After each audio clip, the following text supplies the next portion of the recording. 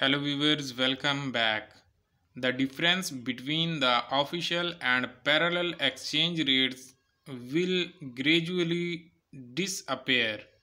Remember, the parallel exchange rate is not one to one parallel with the US dollar, but instead is the parallel black market rate of the dinar to the official CBI rate of the dinar. Let's stop all the happiness. On Thursday, the Central Bank of Iraq identified the reasons for the gradual decline in the dollar rate.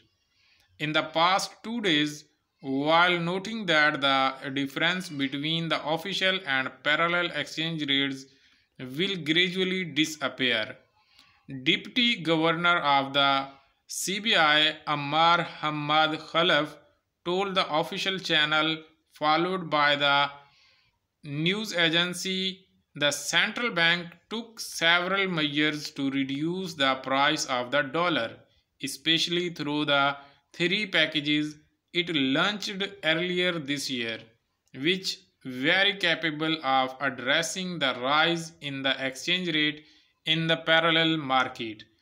He added the bank met with the Federation of Iraqi Chamber of Commerce and a number of traders to discuss the challenges and develop mechanisms to address them. Likely the issuance of new packages to address all the challenges facing traders to facilitate their access to foreign currencies.